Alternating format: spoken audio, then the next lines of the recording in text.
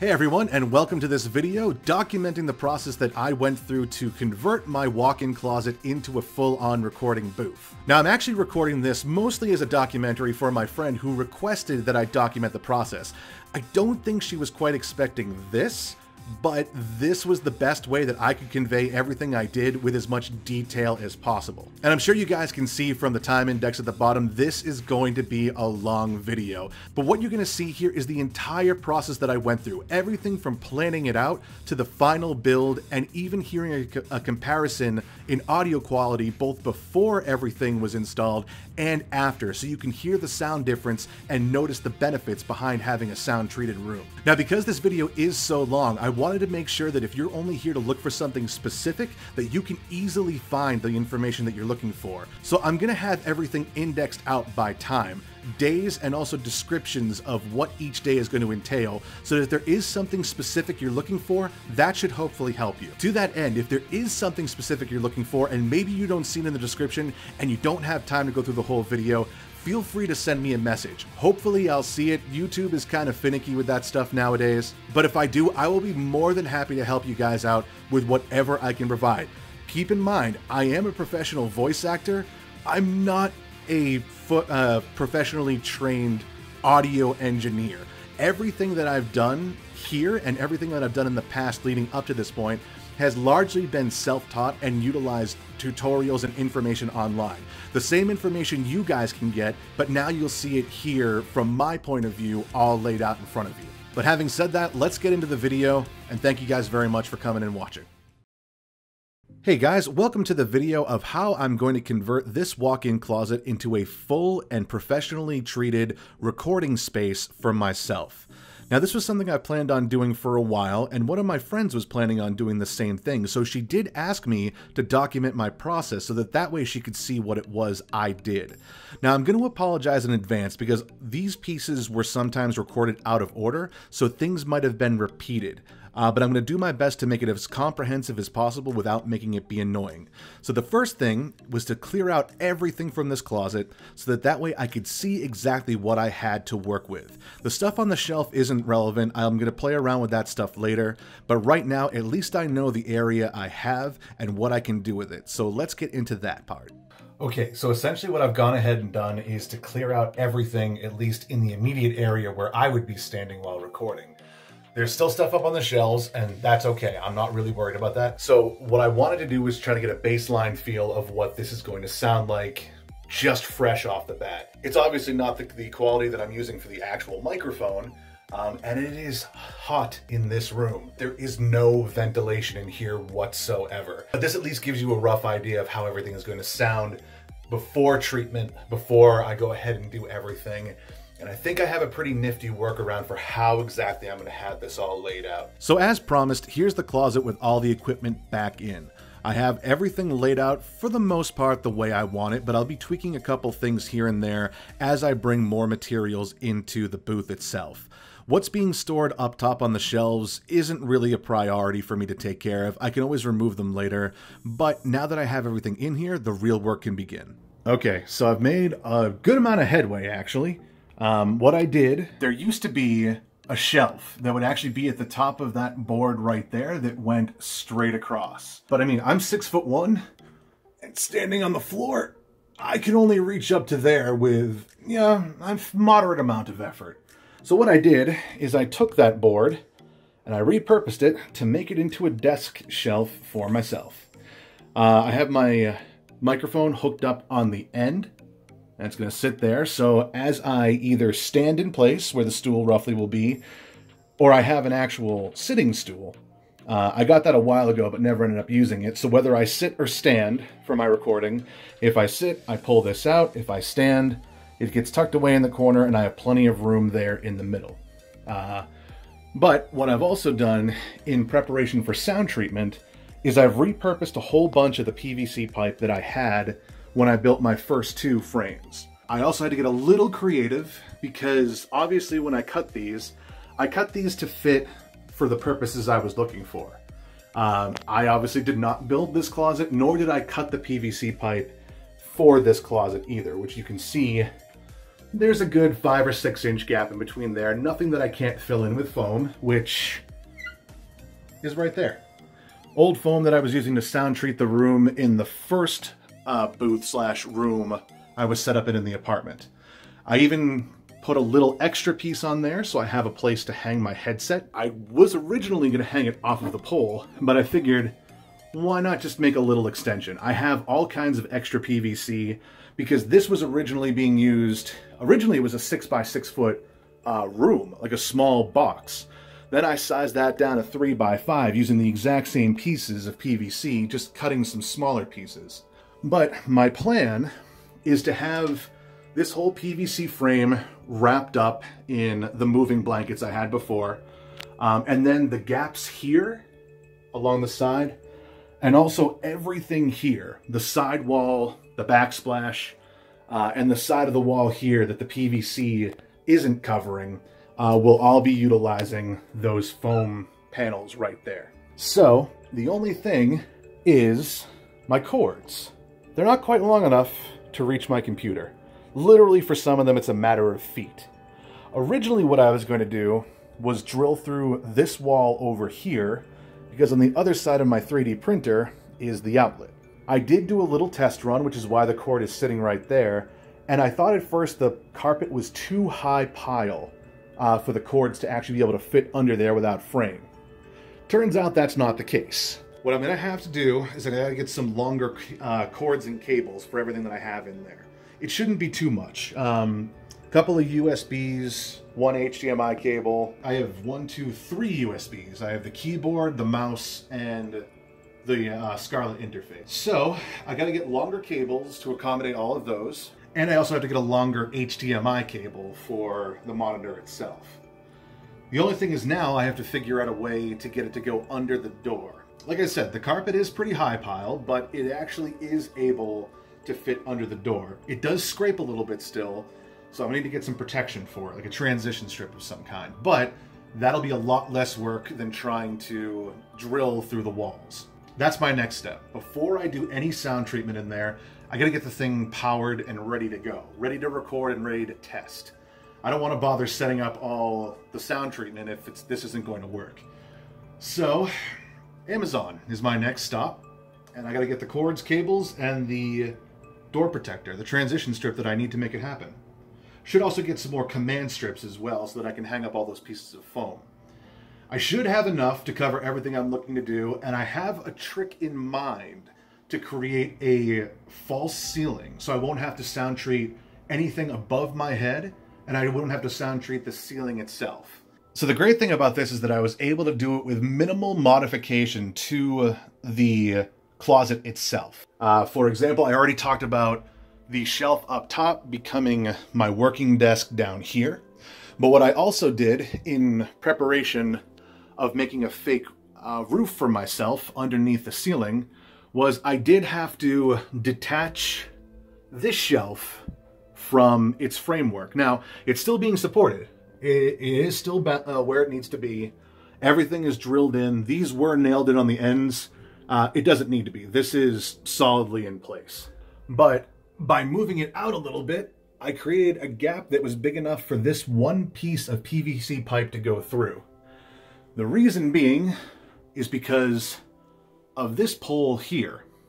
My plan, because this comes off freely, is to have this be able to be floated loosely so that when I'm not recording, when I want to access to the closet and have like the lighting and everything, I can take this off and bring it over here. So the door will have to be closed, but I should be able to, let me see if I can grab this, bring it over here and have it sitting on top resting. Now, the idea that I have is that while this portion of the frame is going to be wrapped up in those moving blankets, this pole will have another moving blanket attached to it. So whenever I want to record, I just grab this pole, transition it up and over, and then all I'll have to do is just bring it over, drop it in place, and then from here back all the way to the PVC frame, I should have a nice ceiling, a makeshift roof, a makeshift ceiling over my head. I won't know if that will work though until I do the initial test and after I have everything up and running. So step 1, get the booth powered and running completely. Step 2 will be to sound treat what I believe is going to work with my little quick fix for the roof. And then if that doesn't work, the optional step 3 will be to figure out how to sound treat the ceiling and roof itself. So you'll have to excuse the 4:3 aspect ratio, but I've been working on the booth now for about 2 hours. That includes cleaning everything out, putting the voice recording stuff in, and building the PVC frame, in addition to just adjusting those 2 shelves. 2 hours worth of work, not bad. I've also cleaned up everything that I took out and put it in storage somewhere else. But I'm exhausted. My back is killing me. I have a headache. I'm dizzy. I'm tired. Being a COVID long hauler sucks. I'm going to be so happy when this is done, but I've got to wait now for everything from Amazon to show up. Which I still haven't even ordered. I still got to make up the list of everything and hope to God that I'm picking the right things. I got to do this all in steps. This was never going to be done in one day. I knew that, and it wouldn't have been done in one day even when I was feeling completely up to snuff. I foresee this taking me probably another week. Whenever everything else shows up, I'm going to continue to plug away. I'll document as I go along, and I'll keep everything up to date. All right, so here we are at the beginning of day 2. It's actually pretty early in the morning, just a little after 9 o'clock. Amazon came through like they always do. Most of the cables actually showed up yesterday. Same day delivery, any purchase over $35. So that's awesome. Cable management is not a priority at the moment. I'm just trying to make sure that everything is powered and working properly, which it is. Everything from the interface, the mouse, the keyboard, the monitor, it is all there. And the way I have it set up, I'm actually utilizing this HDMI splitter. So what you see on my main computer here, where everything will be directly recorded, I have my D&D world map pulled up on the right screen. But essentially, whatever is displayed on the left screen, which you can see Adobe Audition there, is what is also displayed on the monitor inside of the booth. So for example, you can kind of see the little window there that's asking about changing the hardware settings, which yes, I want to do. You can actually see it changing in the background as well. So now that I have my Focusrite set up again, I've got to have that active. So now Audition is set up to record directly from the microphone inside of the recording booth. Now let's get in there. Let's do a quick test run so we can hear how it sounds. And once again, do not judge me for my lack of cable management. I will get there. In examining a work such as Peter Rabbit, it is important that the superficial characteristics of its deceptively simple plot should not be allowed to blind the reader to the more substantial fabric of its deeper motivations. In this report, I plan to discuss the sociological implications of family pressures so great as to drive an otherwise moral rabbit to perform acts of thievery which he consciously knew were against the law. So halfway through day 2, I did have to take a little bit of a break to go to an appointment, hence the band-aid that you can see on the back of my arm there. But now that I'm back for the second half of the day, my goal is to get everything wrapped in the blankets as much as possible. And what I'm doing is I'm trying to do the best that I can to actually have these blankets double layered, by having more protection between my voice and the wall itself. That's what's really going to help to cut down on that reverb and make the sound as crisp and clean as possible. So I'm beginning by wrapping the blanket on the back side of the frame itself and then bringing it around to the front using metal tension clamps to hold everything in place. It's not going to be the prettiest, it's not going to be the most professional looking, but as long as it gives me the professional sound that I'm looking for, that's really all that matters. I'm not huge into aesthetics, it's more so about function for me. But while I was getting this all set up, I decided to get a little creative with the materials I already had, so that way I wouldn't have to worry about buying extra materials later on. So under the desk, I actually have a smaller frame that comes all the way out. Essentially what I'm going to be doing with this frame, assuming everything works out the way that I want it to, is that this frame will be wrapped in the moving blankets as well. That's actually going to save me a lot as far as trying to hook up all of the acoustic foam panels. As I might have mentioned before, I only have about 24 or so panels. Most of that's going to be reserved for the backsplash behind the monitor and what other areas I have that the blankets themselves can't cover. So I don't believe that would be enough if I didn't cover underneath the desk with the moving blankets as well. And even with the moving blankets in place, I may still have to end up ordering some more. It all depends on how far I can get. I'm not 100% happy with the frame under the desk though, and the reason for that is because the frame, like before, it was not cut to size specifically for this project. If it was like a 1/4 of an inch shorter, it would actually be ideal, because right now it's actually lifting the desk up a little bit. I want to get these blankets up first. I'll do that section afterwards. Once I figure out that part, then I'll start doing the panels all around. Okay, so unfortunately I did have to remove the desk and pretty much everything on top of it as well. That wasn't too big of a deal, but like I kind of mentioned before, the frame for underneath the desk was a last minute decision. I've already got a good amount of the blankets up. I want to see if I can get some more. Like this one right here is actually double layered. I'd like to try to get that as consistent as possible. I'm not sure how feasible it's going to be, but I'm still going to try. We'll see how it goes. But basically, I'm going to double wrap one blanket here on this half, and then I'll double wrap another one here. And then I can go back and continue to work on getting these guys double layered. And then the last bit will be getting that pole up to make my false ceiling. Much better. This one, the way it's actually folded right now, they're one blanket on the left and one on the right, as I mentioned before, but they're doubled over twice. So if anything in this booth is going to be sound treated, it's definitely going to be under the desk. I shouldn't have to worry about that. But the nice part is that because this is split in the middle there, if I have to do any cable management, that will be my easy access. Let's get the desk back in here and see how it looks. So all in all, not bad. Taking everything out and putting it back in was pretty easy for the most part. One thing that I do like is that it seems that the desk has become a little bit more stable. It's still got a good amount of wiggle, but with it actually being on top of the moving blankets and actually on top of the brackets as well, those clamps that I have there, it actually seems to have gained a fair amount of stability. So these blankets are done underneath. The desk is done for the most part. Not 100% sure how I'm going to do this part still, about getting them doubled up. Well, the simplest solutions are often the best. All I had to do was just hang a second blanket right on the front. It doesn't have to be on the back side. I don't even know if it has to be double layered, to be honest with you, but I am going for the best sound quality possible. I don't want any reverb in this room, so I was trying to get everything double layered. It now is. It's double layered all the way around. So now that we have that, it's time. Ooh, do I want to do the foam or do I want to do the ceiling first? I really want to see if this ceiling works, because if it doesn't, I need to rethink my plans. So priority, now that all this is done, ceiling first, backsplash afterwards. All right, so just as a quick proof of concept, this is fully mounted in the holders that I had before for the wooden dowel.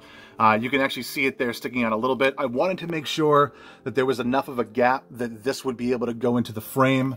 The same had to happen for the hook here in the middle and also the end piece over there. So now I'm going to be pulling up the end here, bringing it over to the other side there and clamping it down. It's coming together, and if I do this last part correctly, the ceiling should work exactly as intended. You know, all things considered, not bad. It doesn't hit my head. It's a little wavy, so it's misshapen. It's not solid, which kind of helps with the reflection of the sound, which means it won't bounce directly off. It'll be dispersed a little bit better. And there's just enough light peeking through. This is not bad. This should work. I got to tighten it up a little bit, make sure it's clamped down properly so that way when I go to stretch it, everything will sit the way it's supposed to be. But yeah, I'm happy with this. Let me show you what it looks like from the outside, just so you can kind of get an idea of what it actually is doing. So you need to kind of ignore the door a little bit, because the door is going to be closed, obviously, anytime I record.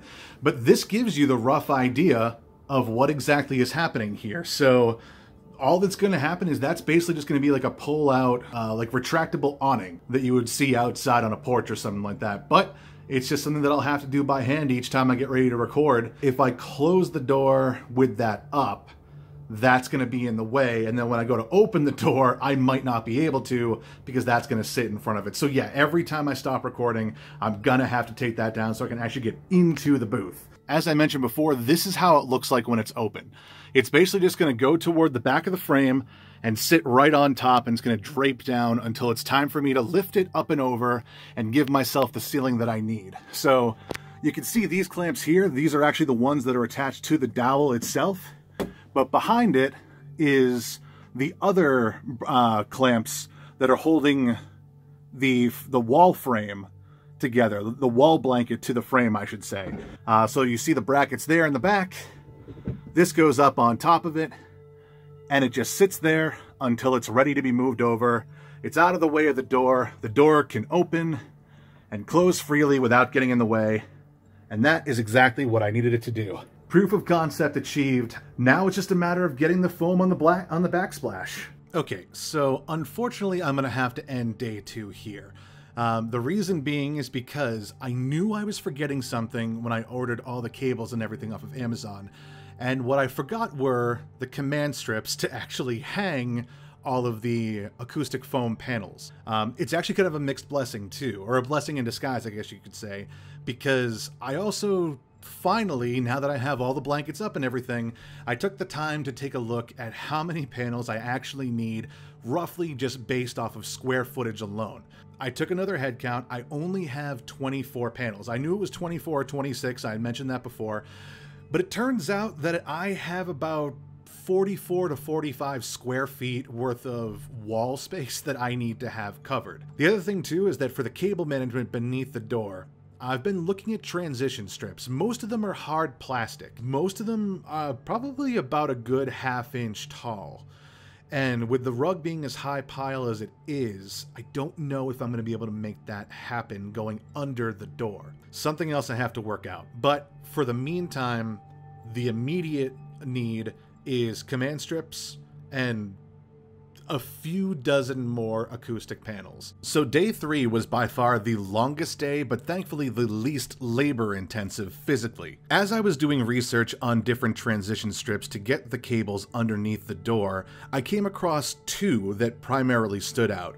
Plastic ones that are usually a little bit thicker, which would have been a little too thick, I believe, to go under the door, and fabric ones that, while they would have kept the cables all together, really wouldn't have kept them as flat as I needed them to be able to fit underneath without being damaged every time the door opens and closes. So while I was researching the fabric ones, I thought to myself, well, I have my 3D printer, maybe I could create little clamps to hold all the cables in place and then wrap them in fabric.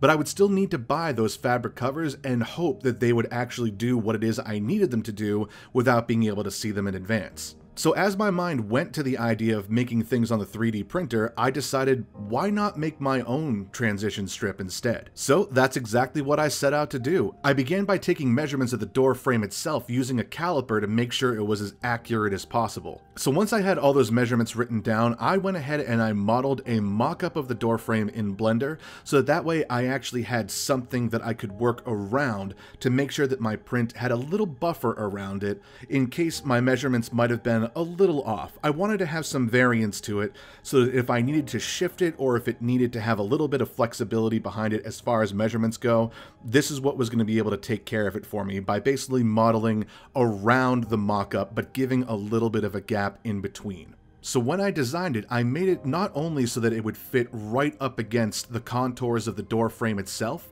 but that it would also wrap around the frame of the door and have small brackets or pins on the ends that would actually loop around it and hold it in place so that that way it would never come away from the door. I also wanted to have a little bit of extra control over how this is going to work while I'm inside the booth trying to close the door. So I did extend out a small portion of it that would be on the inside of the booth as a little pedal for me to step on to make sure that if the door can't clear it, that I can give it a little bit of extra push into the carpet and everything will go right under and cause as little damage as possible and ideally no damage at all. What actually took the most amount of time was the printing itself. It took about 4 hours for this transition strip to be printed out, and I did have a little bit of an issue with the left side in the video that you see here coming away from the build plate itself. So I do have some issues with adhesion. I'm not necessarily concerned about the curling that I see down there at the bottom because this is going to be going on top of a carpet. I don't have to worry about it sitting perfectly balanced or having to worry about it being flat on a flat surface, so I'm actually okay with this, but clearly I do have some issues with bed adhesion.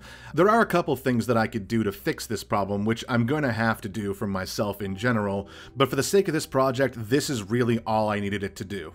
So I'm actually really happy because this print worked out just as good as I could have hoped. I definitely did notice a couple of flaws in the design, which is okay. I really did this off the cuff. Wasn't planned that far ahead. I actually did have to make a slight modification to it. I didn't realize that even though I did put a buffer in there so that this would be able to fit around the door frame, I didn't give it enough when it came to the hooks on the back. These little parts here that are actually going to loop around and hold this in place when it's on the door frame itself. So the problem was that all of this here in the middle could get in there no problem.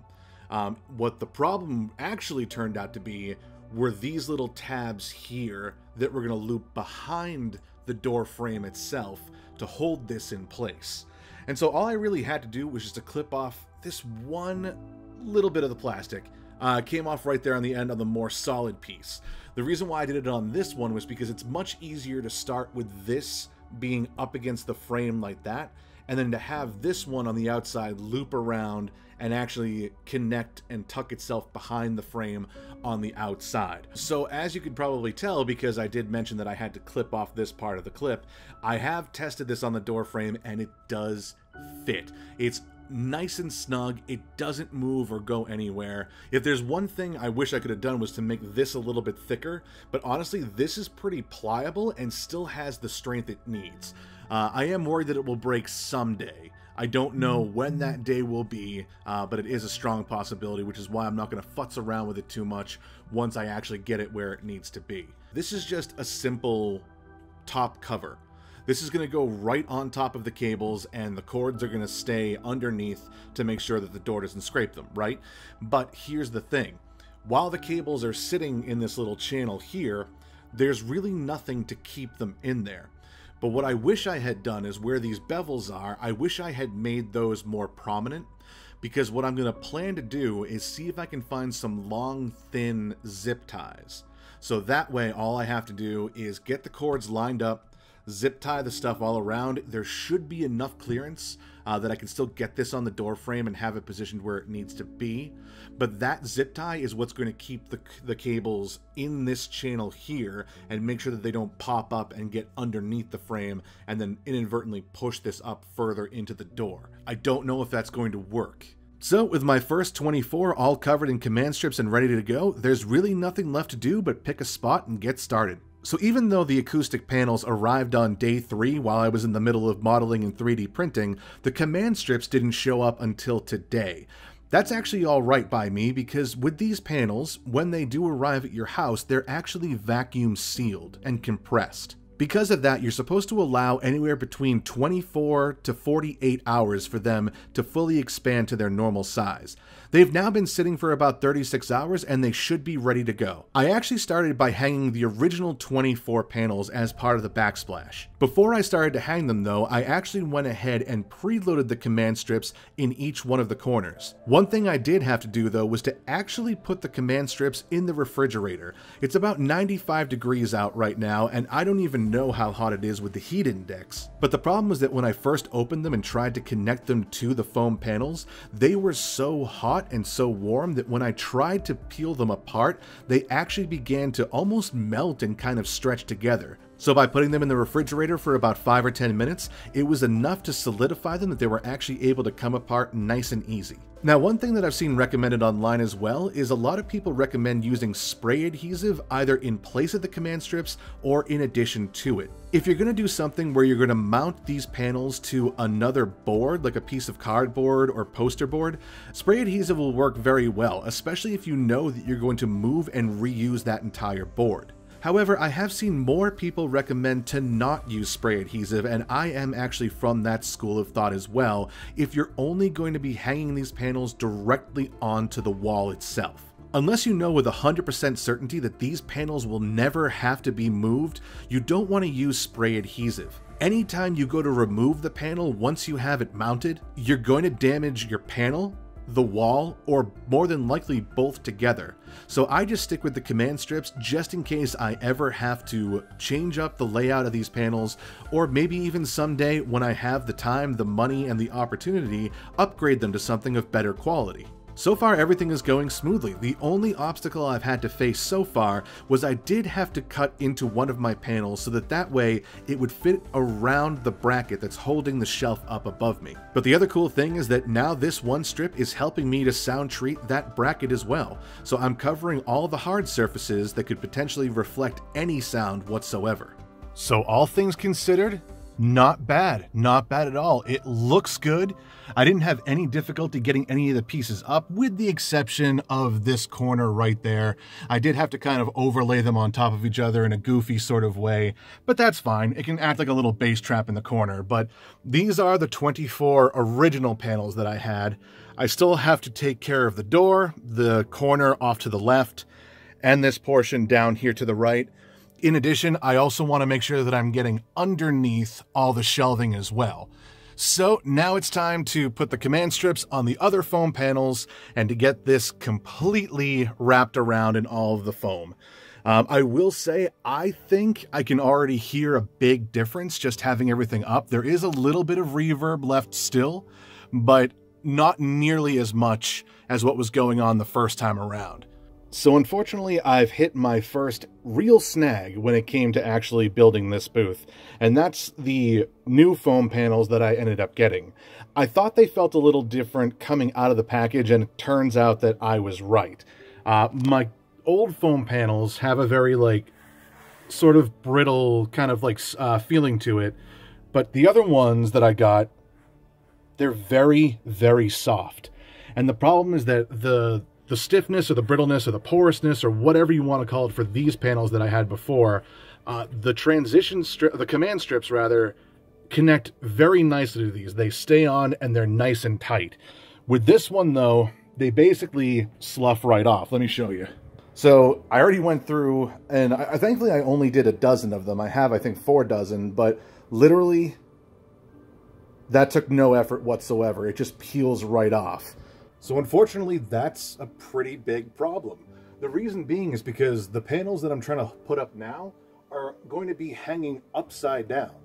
But even just trying to put the first panel on, it fell off almost immediately with no effort whatsoever. But now I'll have to go back into my order history because the panels that are up currently from my backsplash, I've had these ones for a long time, 3 or 4 years or so.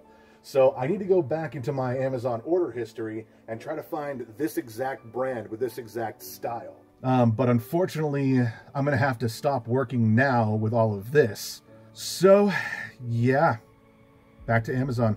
So that's pretty darn disappointing. I really wanted to have all of this done and completely ready to go by the end of the day today. It's not as bad of a situation as it seems, though.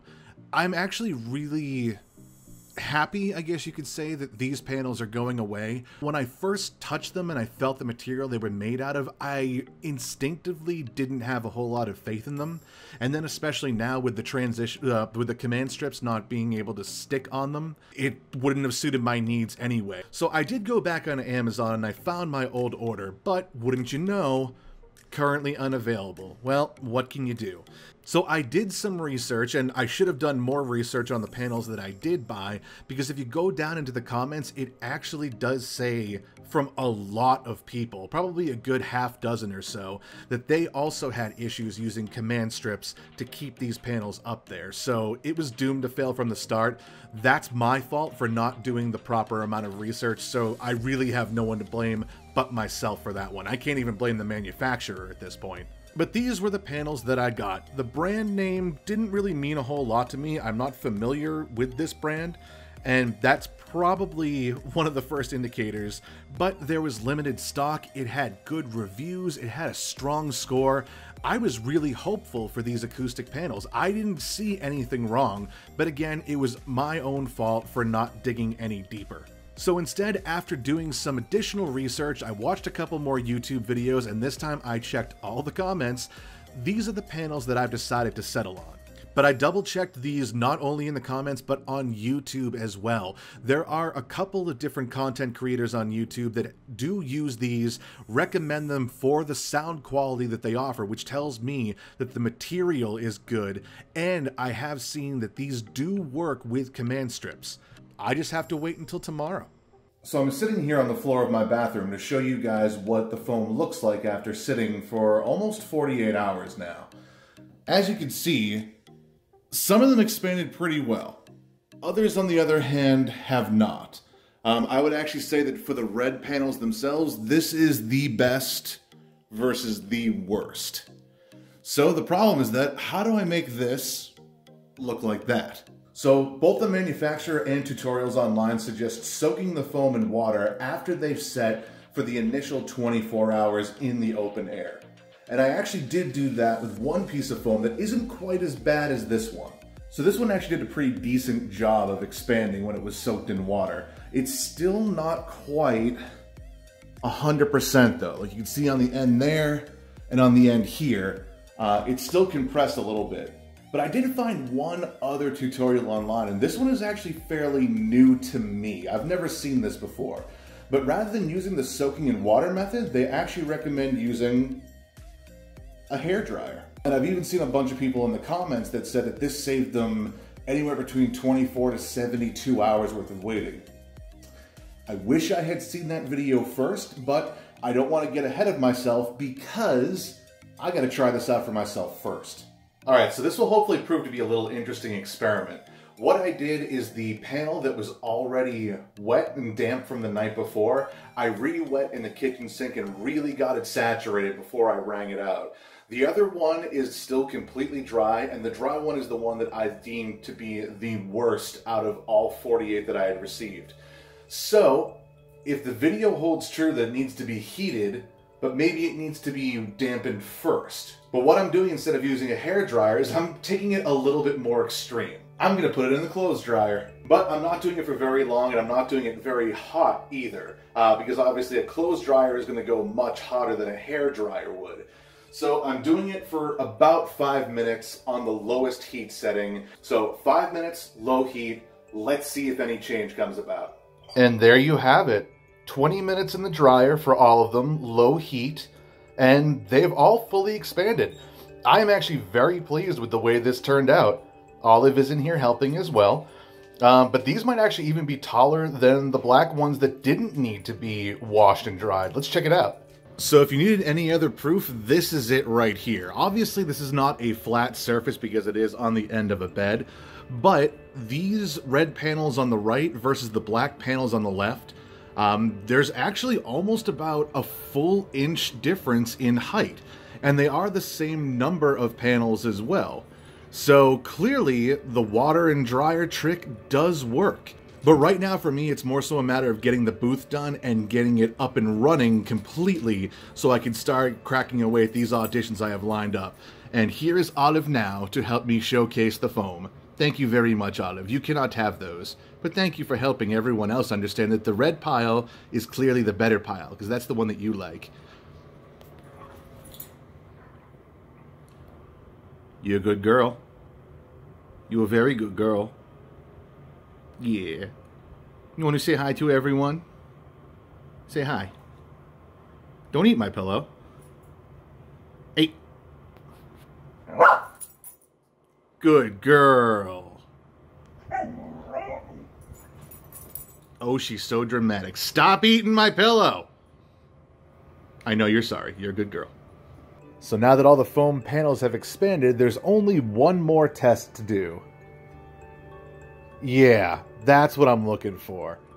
So now with the foam panels expanded and all hung up by the command strips, the only thing left to do was the cable management itself. So I put the bracket back on the door frame and started to put the cords underneath in the channel that I had cut out and held them in place with zip ties.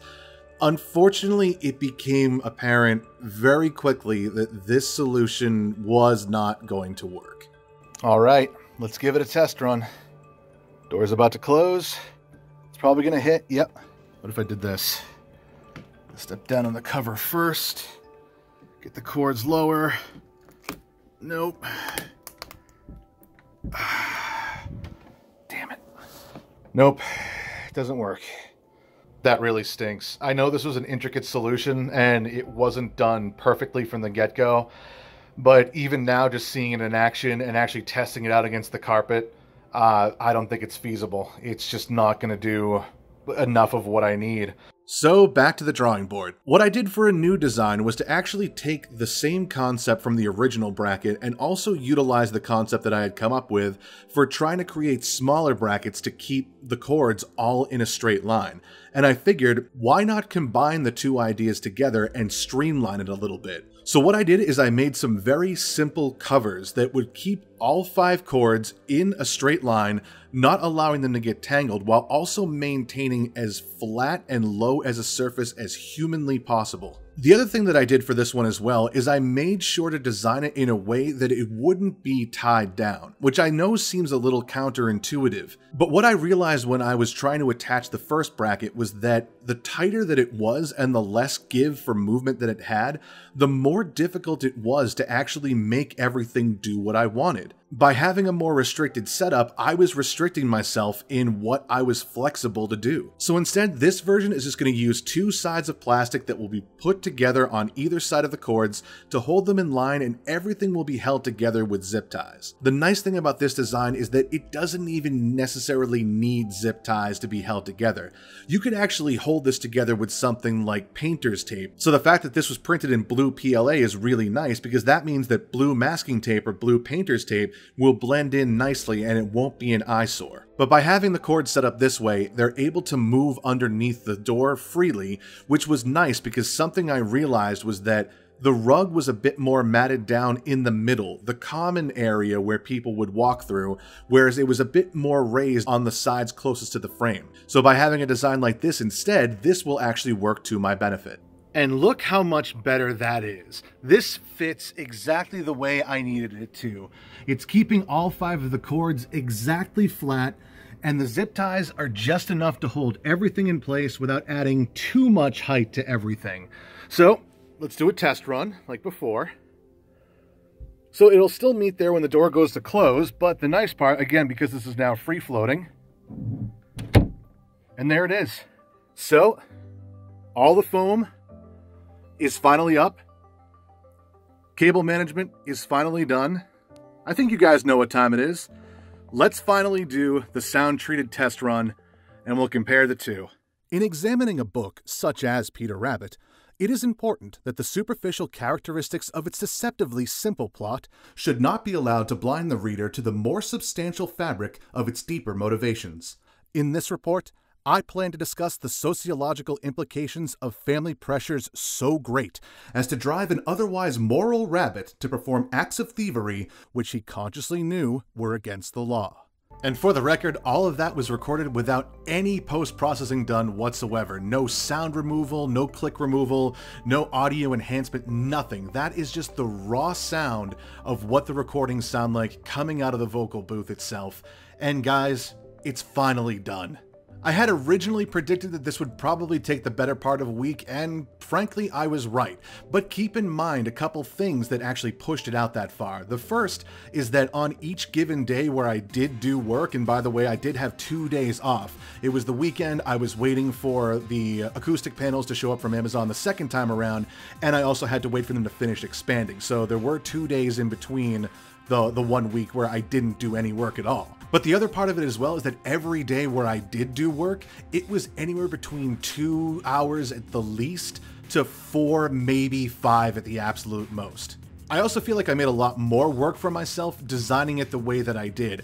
I think it would have been a lot faster and potentially easier if I had just done acoustic paneling all the way around, but like I had mentioned before, I had these old materials from the pop-up booth that I had created from the PVC pipe and moving blankets, and I didn't want them to go to waste. They would have just stayed in storage or in a corner somewhere, or I may have ended up having to get rid of them, but at least this way, I haven't wasted any materials. My estimation also was precise. I have exactly 12 panels left.